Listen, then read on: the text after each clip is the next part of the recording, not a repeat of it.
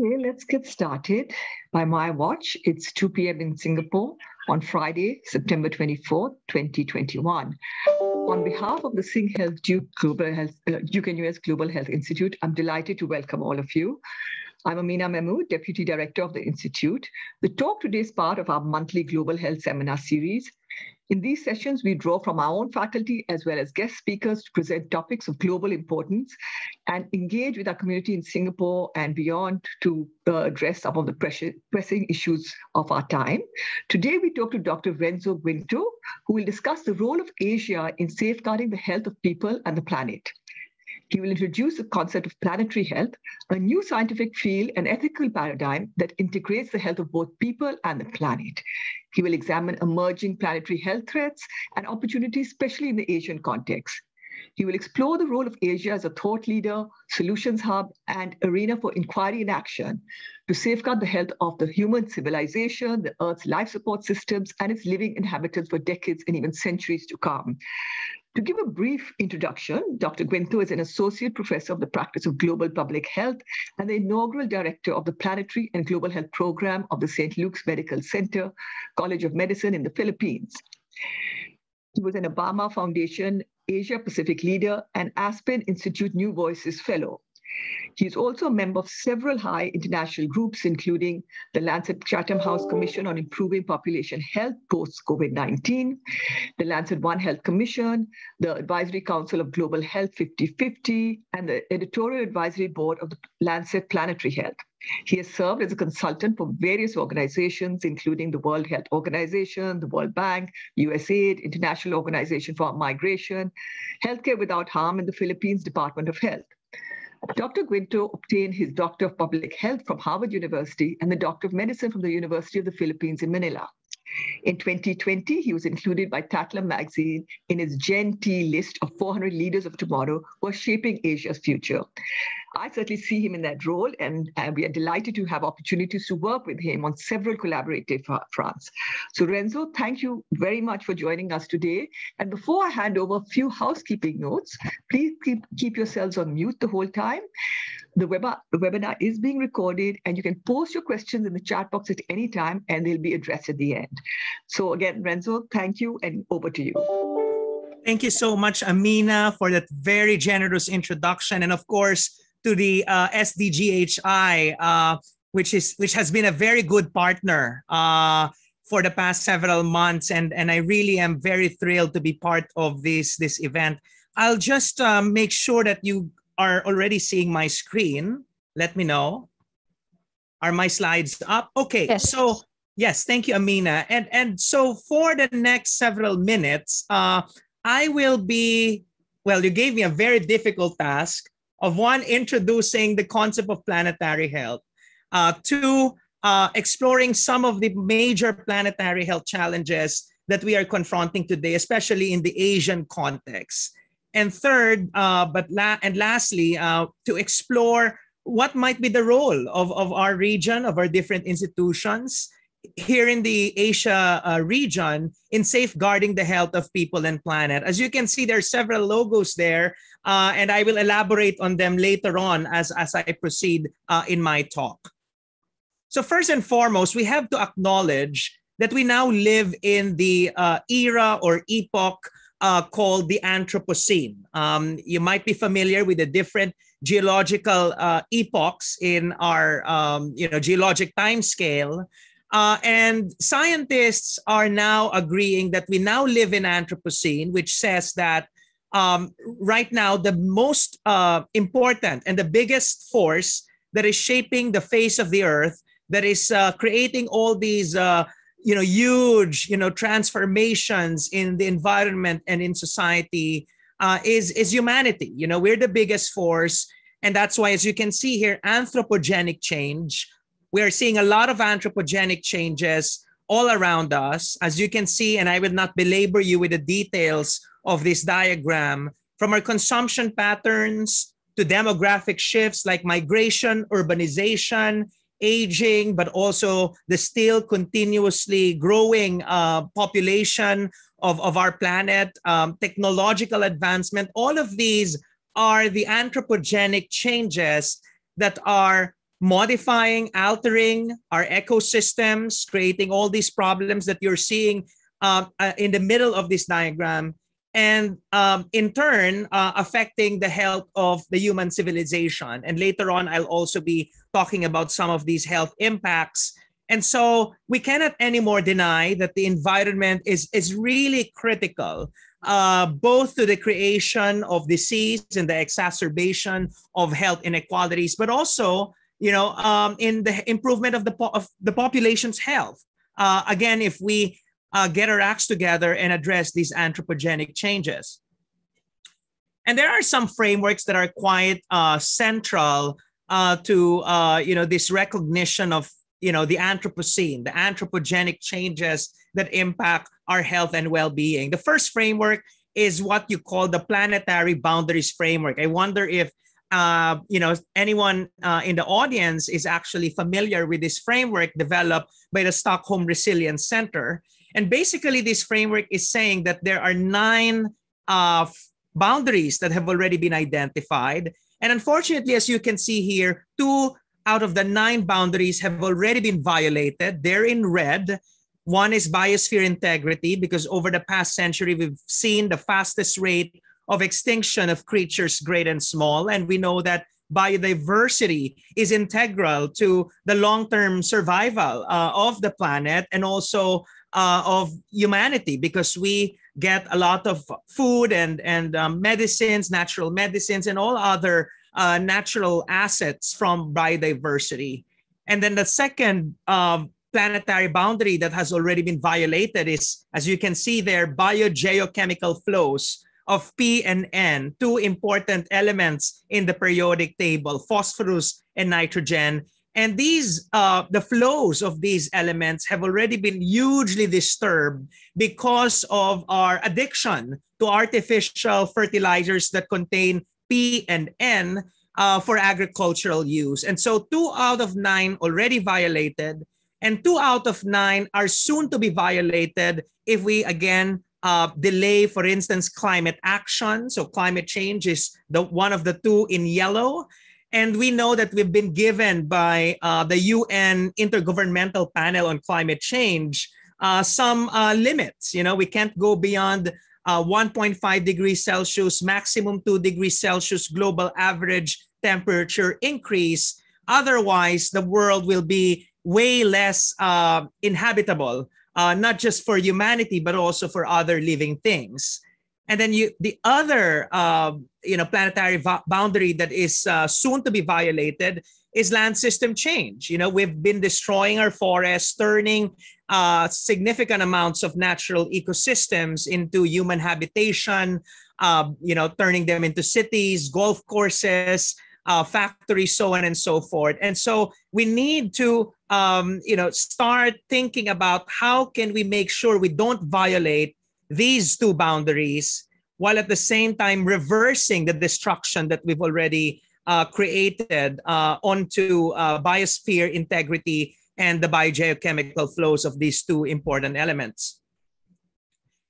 But it's not just about ensuring that we don't violate the boundaries. We have to make sure that while we are pursuing the preservation of the ecological ceiling of planetary integrity, we are also able to meet the daily needs of humanity, what is being described here as a social foundation: water, food, health, education, housing, gender equality, a lot of them actually embedded in the Sustainable Development Goals.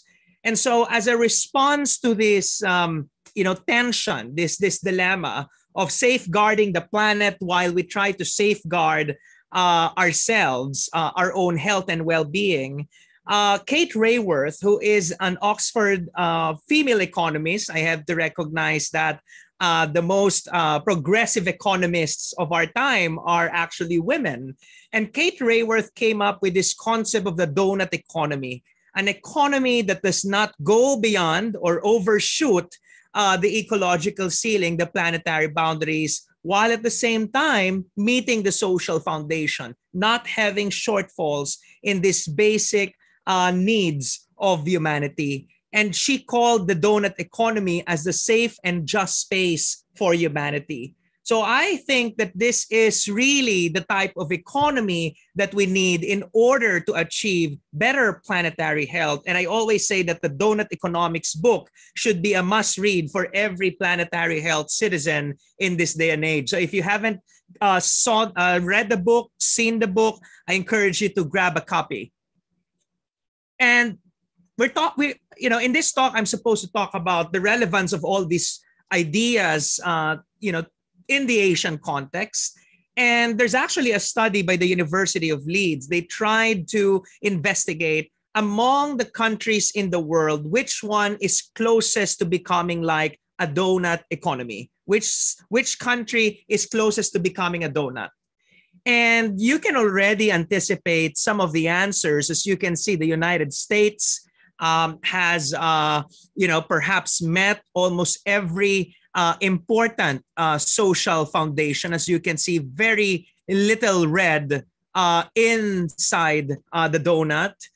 But as you can see also, there's a lot of red outside. And that just demonstrates that the United States and also a lot of the high-income countries have violated already their planetary boundary budget.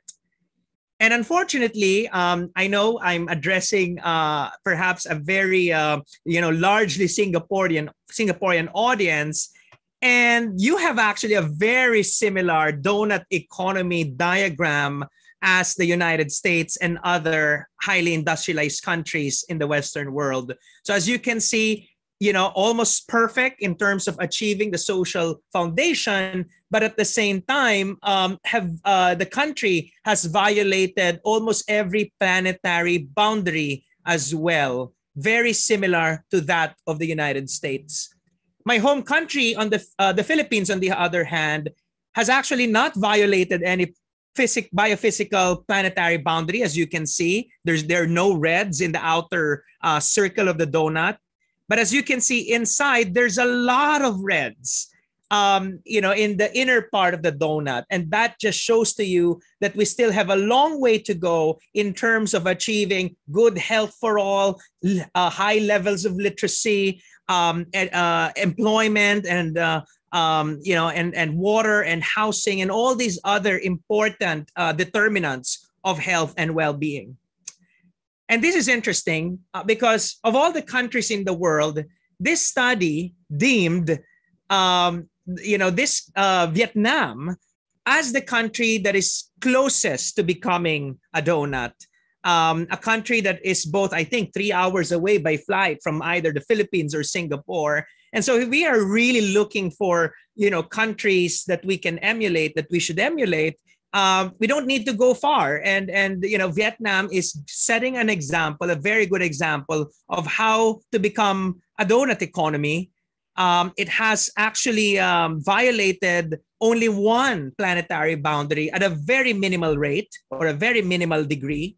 And as you can see, it has also almost, not perfect, but almost achieved the social foundations of humanity. So this is a very interesting study. Of course, there's more story behind the numbers, but this is just giving us a snapshot of what is the situation globally, including among several of the countries in the Southeast Asian region. How are our countries contributing to the planetary crisis, but also what are the gaps and challenges when it comes to achieving good health and well-being for our own citizens?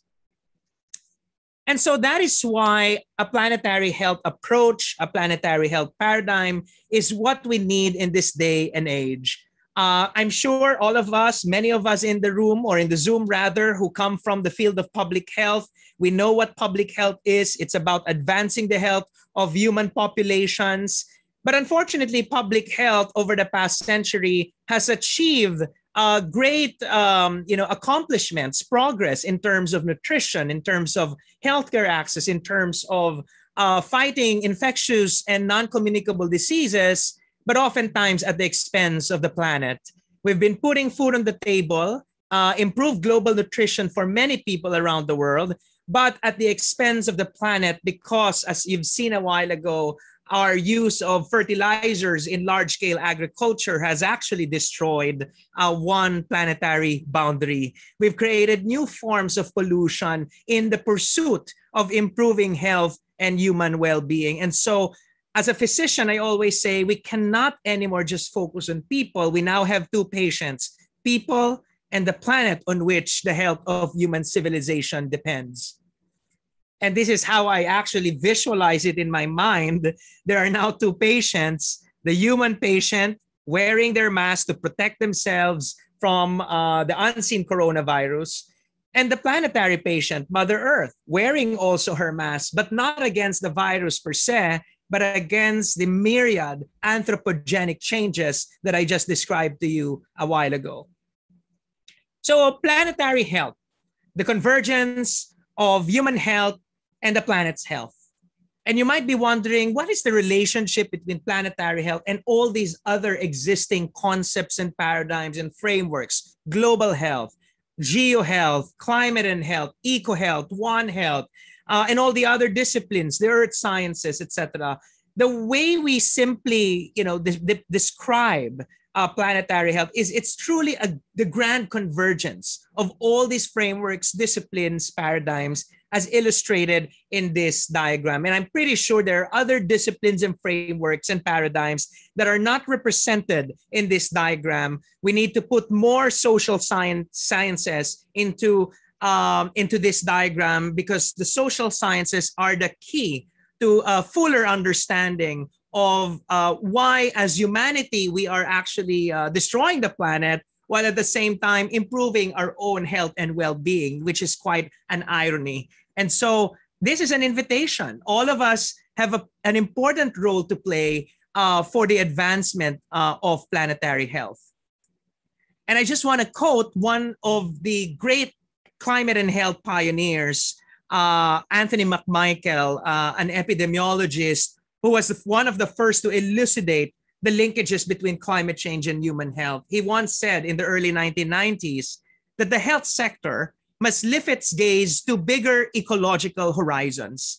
This will require a radical extension of the public health agenda. And I always say perhaps that radical extension that he was talking about decades ago is now what we call planetary health.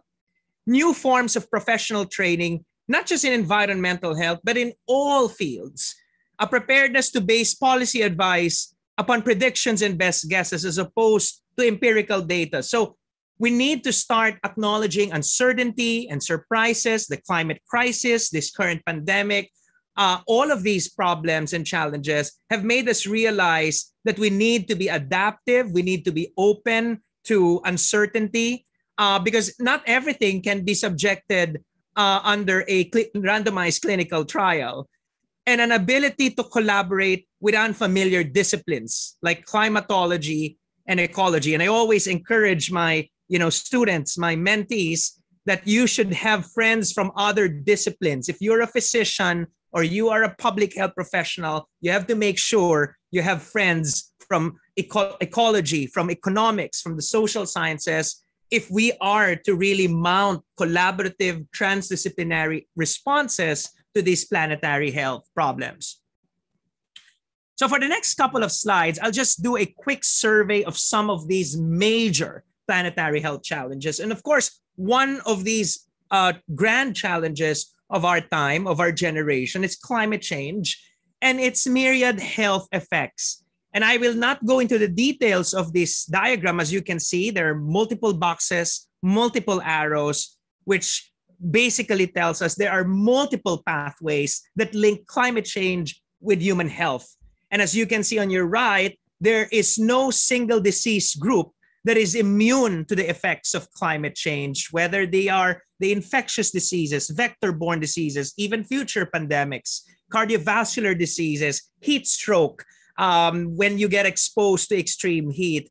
Undernutrition, there is an estimate, or it was projected that there will be a 50 years worth of nutritional gains that will be reversed if climate action will be further delayed. And there is also a growing evidence on the linkages or the impacts of climate change on mental health outcomes, both in terms of the abrupt climate-related disasters, as well as the more slow onset effects of climate change on anxiety. There's a new term called eco-anxiety, climate grief. So this is a new arena in climate and health research. And of course, we know that our region, especially Southeast Asia, is very vulnerable. It is a climate change hotspot. In this map, as you can see, the redder the country is, the more vulnerable the country is to climate change. And unfortunately, my beloved Philippines is the reddest of them all. And it just speaks to you about the high degree of vulnerability of the Philippines and of its neighboring countries to climate change and its health effects.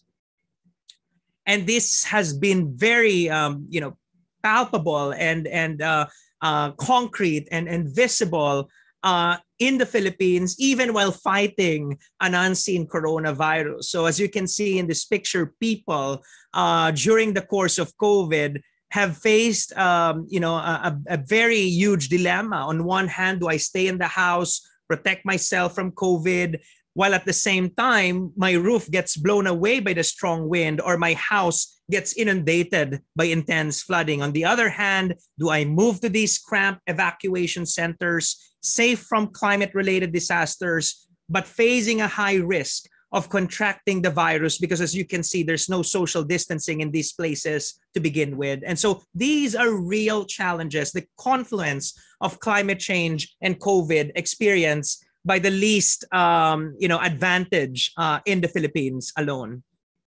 And then, of course, Asia is expected to become much warmer in the coming decades, as you can easily see in these maps all the way until 2050. And we know that high temperatures will jeopardize the ability of our farmlands to produce food to ensure our long-term nutrition, but at the same time will expose us to extreme heat that can lead to more increased emergency consults because of heat stroke and other heat-related illnesses. And of course, we are also seeing some of our mega cities in Asia already facing the risk of coastal flooding due to sea level rise. When the ice caps do melt and the oceans do warm, we expect an increase in the sea level, and all these mega cities that are heavily populated are at a high risk of being inundated. And this can also lead to new forms of climate-induced migration or forced displacement. And so we really need to address climate change, because it's not just good for the climate, it's actually good for our health. There are myriad health co-benefits that we can reap if we do climate mitigation, if we reduce greenhouse gas emissions through better urban planning, shifting from fossil fuels to renewable energy, redesigning our transport systems into one that is low carbon, that promotes active mobility, and also our agricultural and food systems. We need to transform into low carbon agricultural systems that also do not destroy the water, the air, and the soil, and also emit less greenhouse gas emissions. So I discussed to you about climate change, which is one of the most pressing planetary health challenges in our region. Of course, there are many others, and the second one is, of course, the continued destruction of our biodiversity, deforestation, continuous urbanization, encroachment into natural ecosystems, and of course, as I've mentioned already, the agricultural system, which is humanizing our natural ecosystems, our natural landscapes. All of this can provide the breeding ground for the next zoonotic spillover. When a virus or a pathogen jumps from an animal to a human being, and which can lead to another future pandemic. And so we really need to go to the roots of these emerging infectious diseases and not just address the healthcare aspect of infectious disease prevention and control. And as you can see, Asia is quite an important hotspot of biodiversity. And we know that if we protect the biodiversity of our forests and even our marine ecosystems, we can ensure that we are also protected from the risk of future outbreaks that can lead to much bigger pandemics.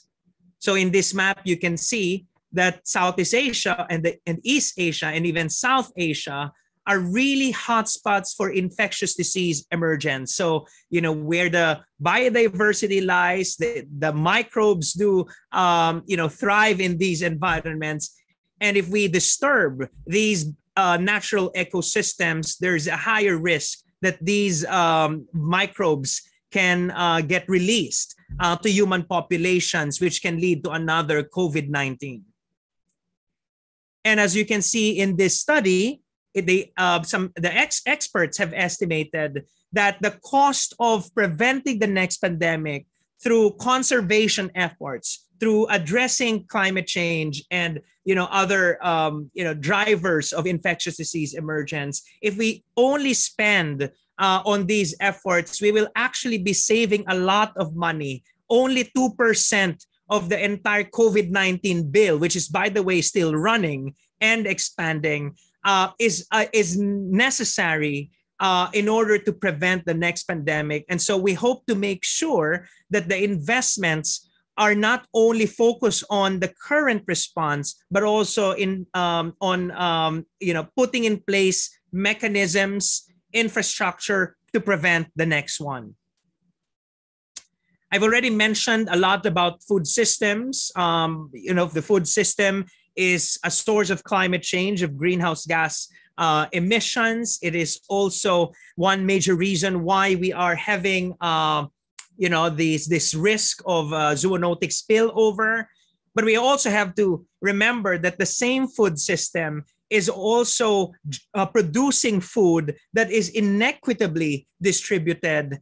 2 billion people on Earth are over-consuming, with obesity and overweight continuously on the rise. Of course, we know that these diseases are not purely due to overconsumption, but there are also other reasons. But certainly the food system is a huge contributor to the obesity epidemic. Meanwhile, 1 billion people on Earth are under-consuming and they're suffering from different forms of undernutrition. So as you can see, our global food systems, even our regional food system in Asia, has so many defects, creating all these problems of climate change, zoonotic spillover, obesity, and undernutrition. And that is why in 2019, there is a Lancet commission that published and introduced this new concept called the Planetary Health Diet.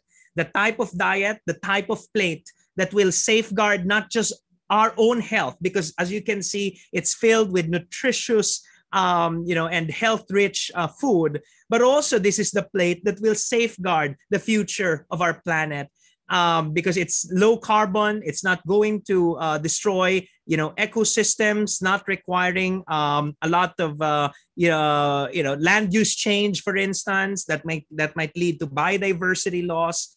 And as you can see, the plate is filled with greens and vegetables and whole grains, and a very, very minimal portion is dedicated to red meat, because red meat, the meat industry, is also a leading greenhouse gas emitter, not to mention already declared by WHO as a carcinogen and also contributing to the chronic non-communicable disease epidemic.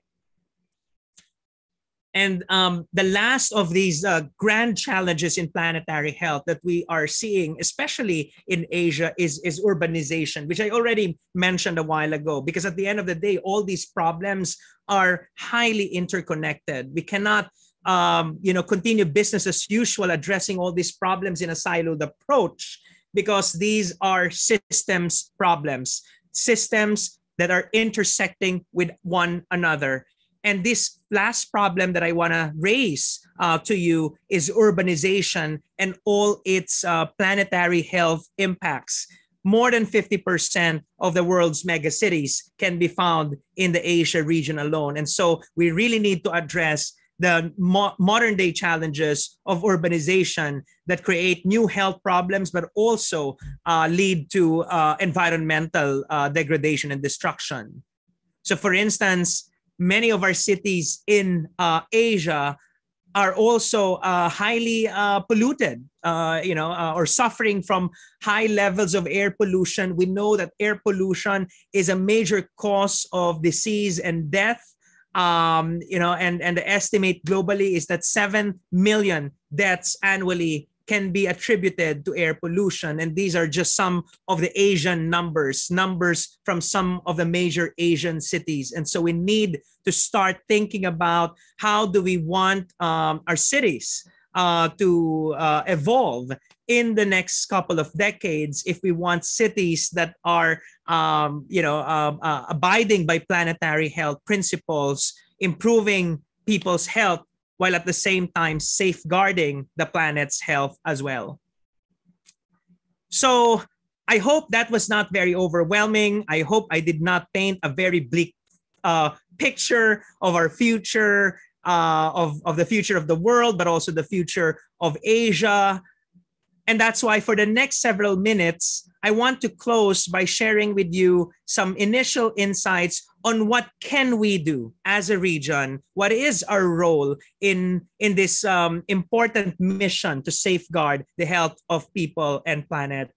So I mentioned already planetary health, and planetary health as a discipline, as a new framework, as a new paradigm requires not just a professional society, it requires a movement.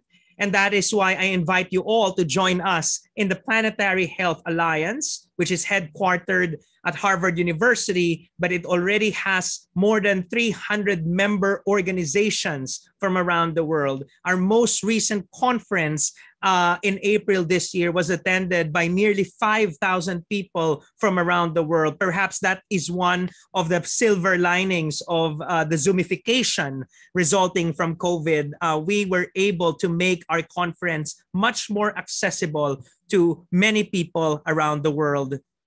And as I've mentioned already, many organizations, many educational institutions have already been establishing planetary health programs, courses, centers. But as you can see in this sampling of logos of institutions, most of them are actually located in the global north, in North America and in Europe. And so there is really an opportunity for Asia to find its place in this evolving planetary health space, community. And I invite all the listeners from Singapore and beyond to start thinking, what can we do? What can our institutions do and establish and build so that we can contribute Asian ideas and solutions to these planetary health challenges?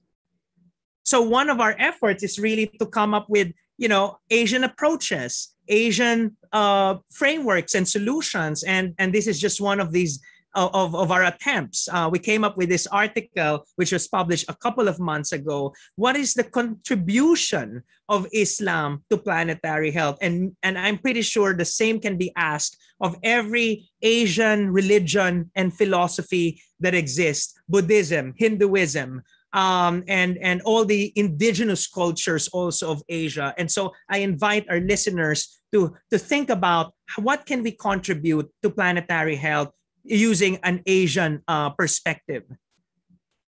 We need to start educating our new generation of planetary health citizens. And this is a framework from the Planetary Health Alliance. I'll not go into detail. You can easily Google this framework.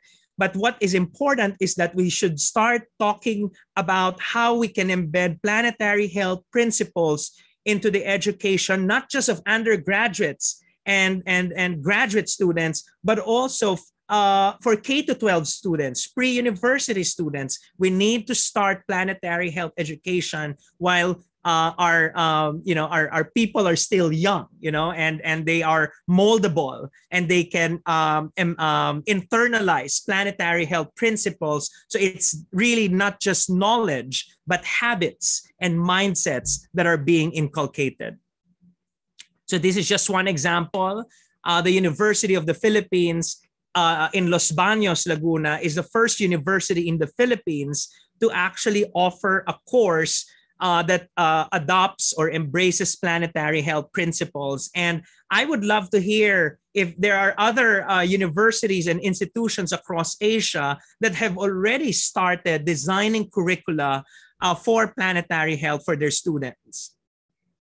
We also need to ensure that our regional governance structures embrace planetary health. And for those who are very much involved in the discussions around, ASEAN, improving ASEAN regional health governance to address this current epidemic and to make sure that this is the last epidemic of this kind, it will be great to engage in conversations. How can we make sure that the future ASEAN Center for Public Health Emergencies and Emerging Diseases that is currently being deliberated by the 10 ASEAN member countries, how can we make sure this center has a very strong planetary health focus? By the way, this new center that is that is hoped to be established very soon is the ASEAN counterpart of the CDC.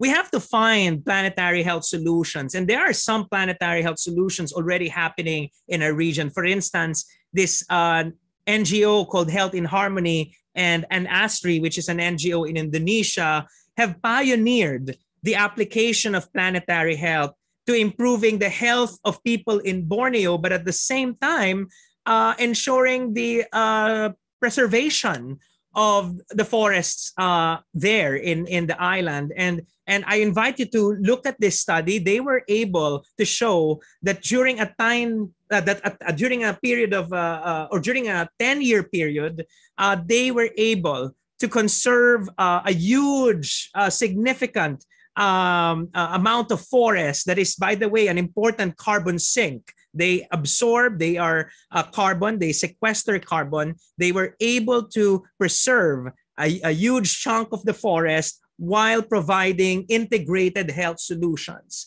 So now healthcare is not anymore just improving people's health, but also the forest's health as well. And then another example, another amazing Asian example is with the Dalin Chuchi Hospital in Taiwan, where they are not anymore purchasing food from outside the hospital. They are growing food inside their very own backyard. They're serving plant-based diets to both patients and staff alike. And so the entire hospital has already avoided the high carbon emissions coming from large-scale agriculture and long-distance transport. Hopefully, all our hospitals in Asia can emulate from this example. And so we need more social innovations for planetary health. And I actually invite you, we have a conversation happening on October 6th. These are the details, and you can also Google this event. Join us because we're going to have a conversation about what is the potential of social innovation to address the myriad planetary health challenges that I just described to you a while ago. We need our health systems to be planetary health oriented in this century.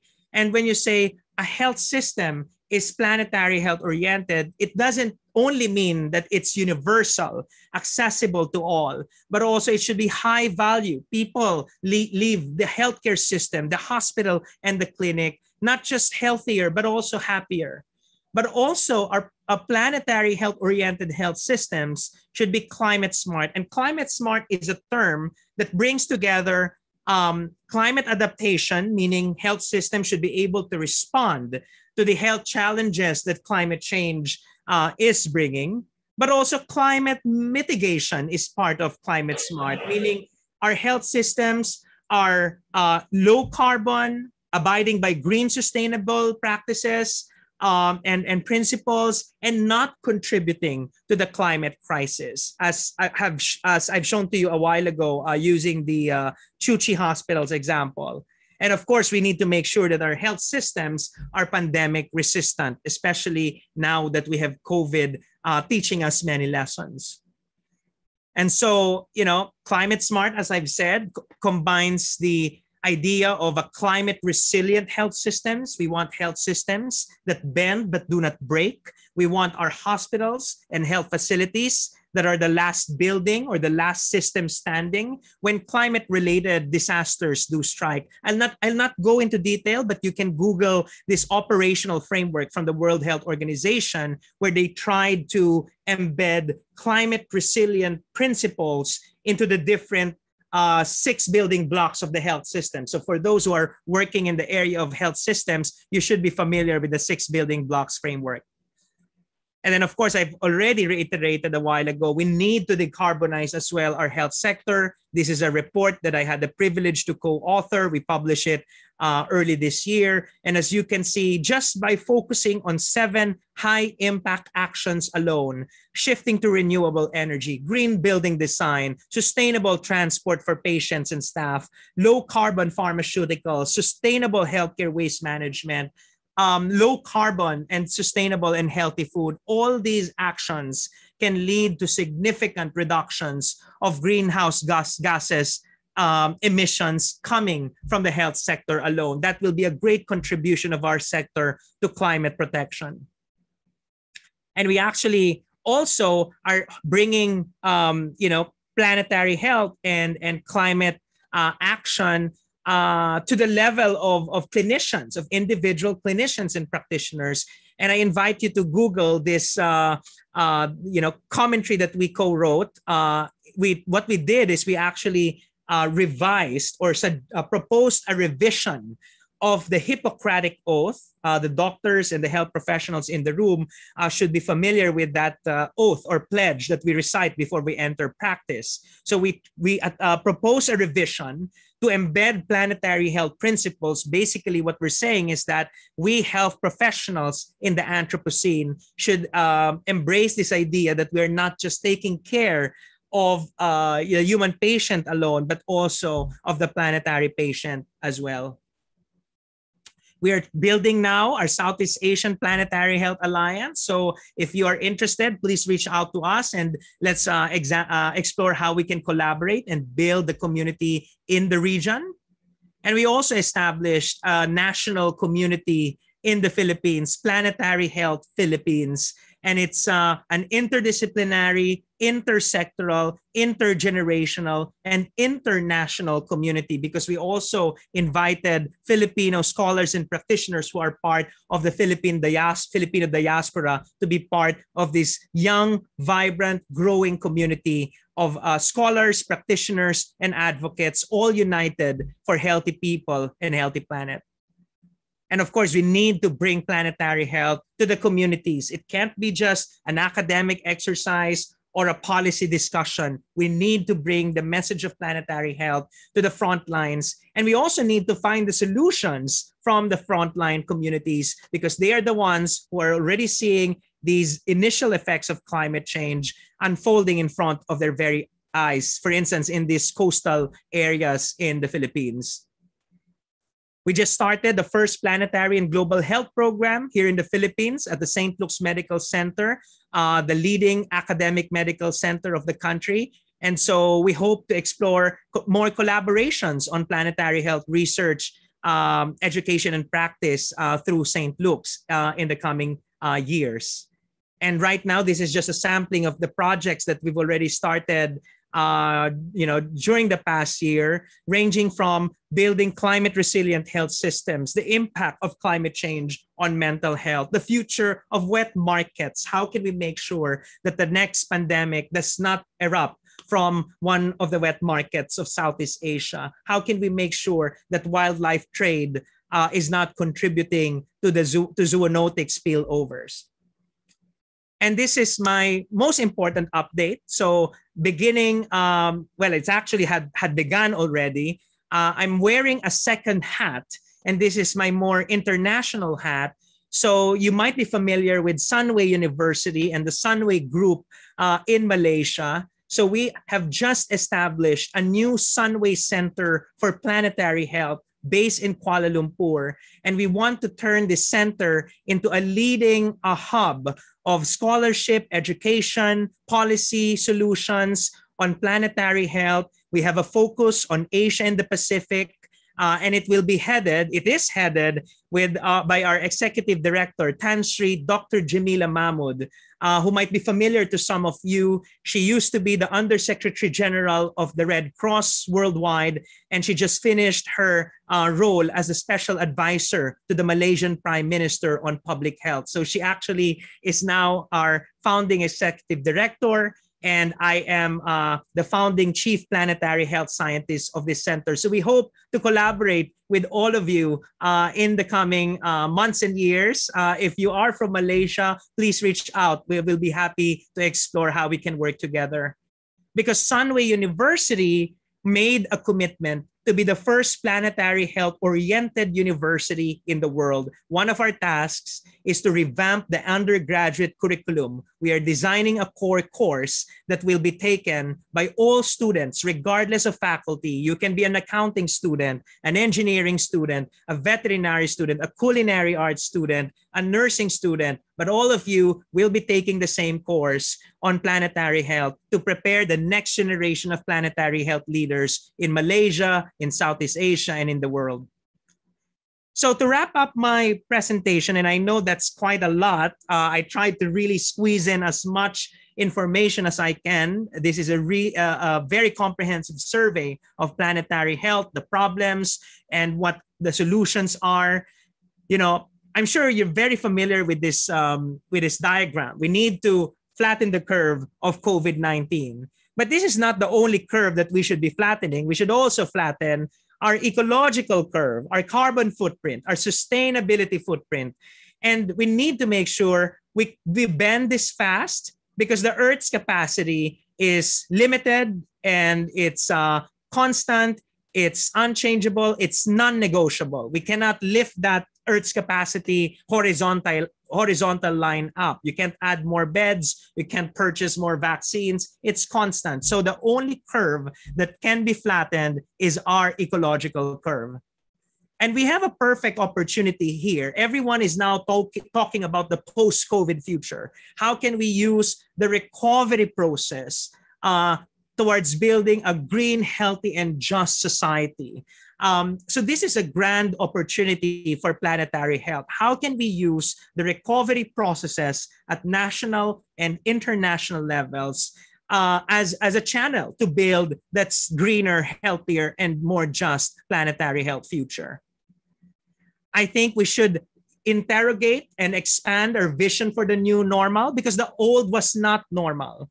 And that requires not just Band-Aid solutions. It requires a total renovation of the political economy of planetary health. We need to shift our mindset from the old classical economic thinking. We can consume limitlessly, produce endlessly, and instead shift towards a more donut economy model, an economy, a society that protects the health of the planet while meeting the needs, the health needs of its people.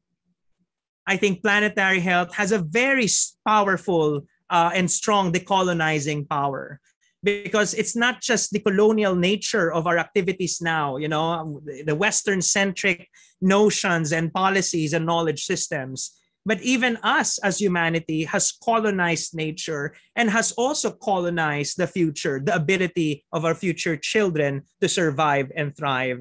And I think that, this decolonizing power requires a shift from an egological approach, that we are at the top of the pyramid of nature. We can consume, extract, mine, and pollute, and instead shift towards a truly ecological approach in harmony with nature, with all creatures great and small, and thriving, in interdependence with the Earth's life-supporting systems. And finally, I think planetary health is a call for us to become good ancestors. This is another amazing new book. And basically, what planetary health is telling us is that in 2121, 100 years from now, what we want is the children of that generation will read the history books, will look back to the past, and they will say that the COVID generation of 2021, which is us, have been good ancestors to them, because we've made the right decisions, not just for our own health and well-being, but for their survival as well. Because we owe it to our children, we owe it to their children, and for the future children of Asia and the world who are yet to come. So together, let's advance the health of people and planet. Thank you very much, and I look forward to your questions. Great. Thanks so much, Renzo. That was an amazing breadth of information and context that you provided.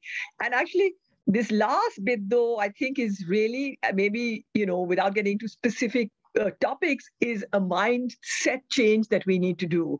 So it's not, we need to change this on this issue and we need to change this. We really need to think differently. And I think you brought that out very much. We all need to be decolonized, in ourselves. It's not just a North versus South issue. It's like you mentioned, we are colonizing the world in all kinds of ways. So that mindset is a huge, issue to consider.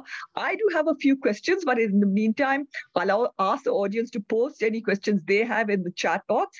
And I'll start with addressing the one question we got with someone registered, where they asked, what is the most pressing issue in planetary health in Asia? So you covered a lot of them, but maybe if you can point one or two, as this is something we need to maybe start up immediately with, and then obviously incorporate that whole mindset change. Right. I think the quick answer is we need to really have a strong response to climate change. That one has a deadline, 2030, which is 9 years from now.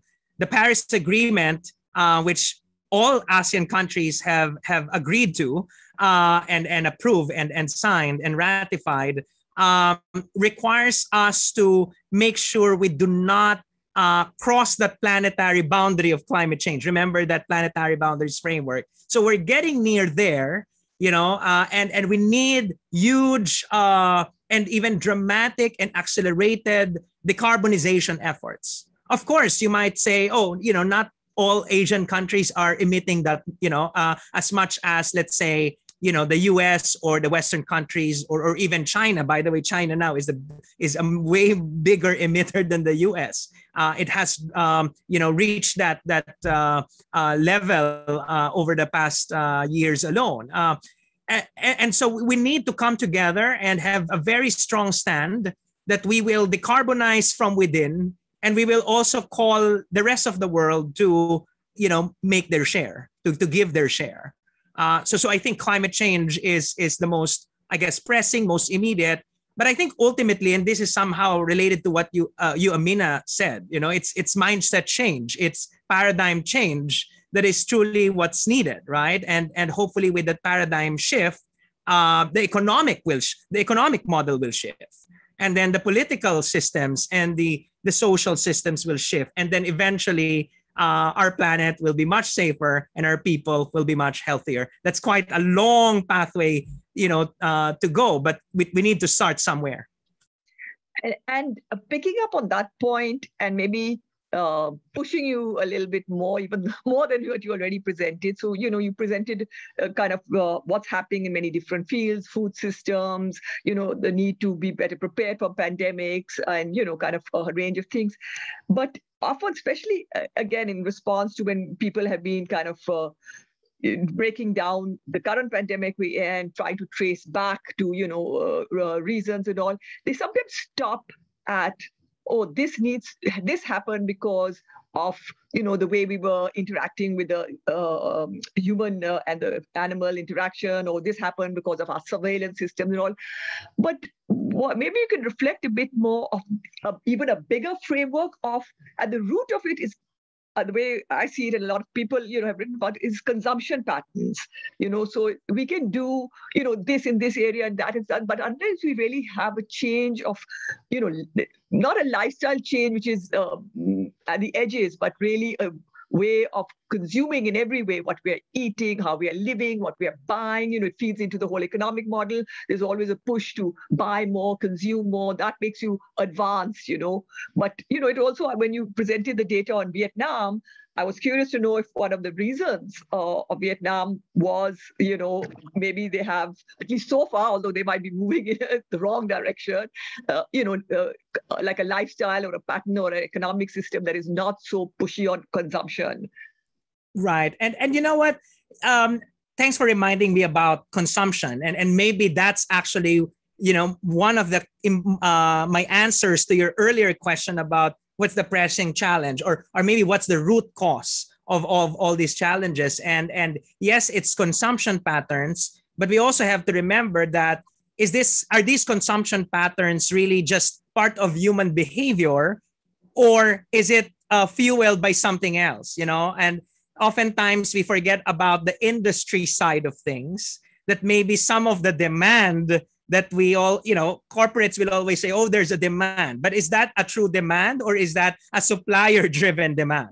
Is that a fabricated demand? And, when you go to, other places, maybe even in Asian context, or maybe even within our own countries, people are quite, satisfied with, let's say, sustainable living, right? And it's only when we start introducing, I don't know whether you call them modern or Western lifestyles, that's when, you create such a demand. And then now industry will, quote unquote, respond by creating new products, etc. And then that cycle just keeps on continuing. And so, yes, we need to start looking at consumption, but we need to make sure we're not putting the onus on individual people alone. We're not blaming them for consuming, gadgets and different kinds of food, when in fact, the corporates, the industry has a role to play, and government has a role to play to set boundaries, right? To put in place regulations, etc. And so at the end of the day, it's really a multi-sectoral approach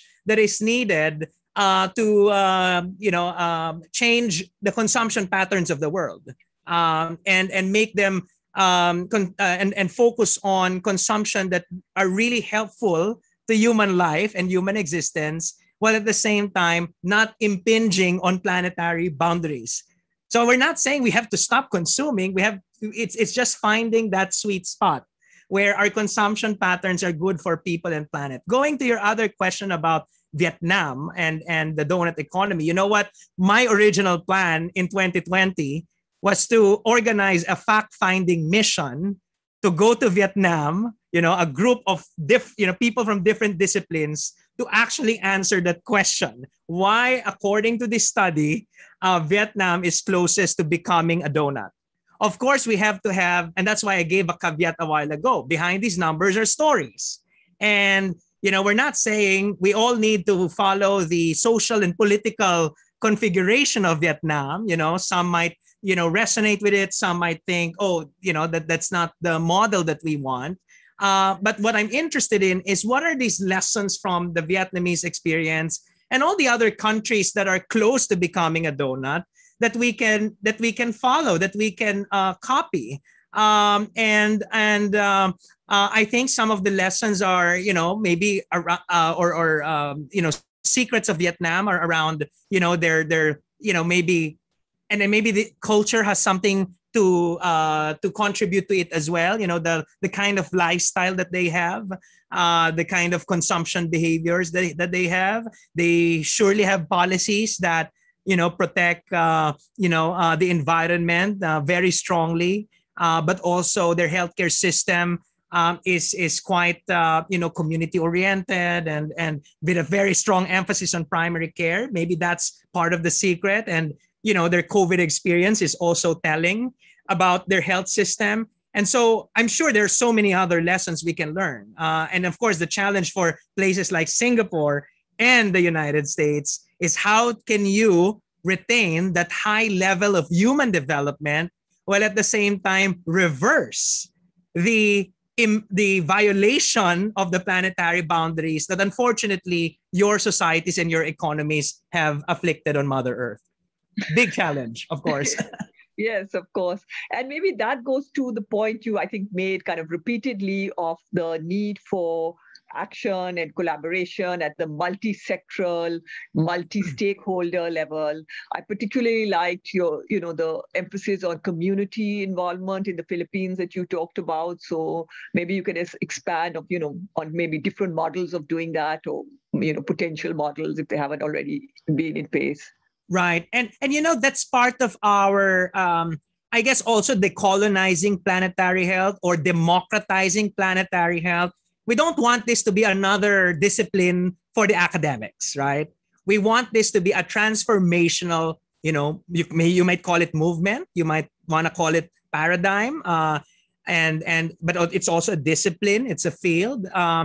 and to make sure that happens, that it's democratic and decolonized, we need to make sure that people and everyday people, farmers and fisher folk, indigenous populations, people who are affected already by disasters, that they are meaningfully engaged, not in a token way. And so, we've started some projects that really engage with young people, with all these different constituencies.